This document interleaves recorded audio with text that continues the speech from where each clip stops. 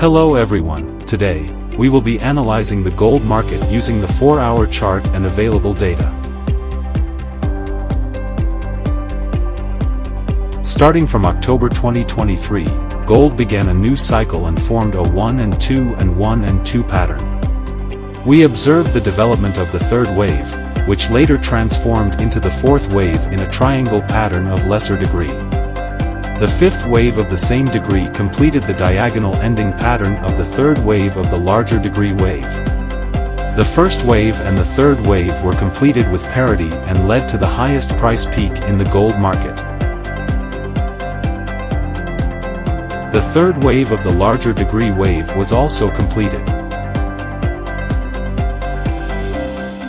We can now expect to see a three-wave corrective pattern, such as a zigzag, or a more complex sideways pattern, such as a flat, which corrects between 38.2% and 50% of the third wave.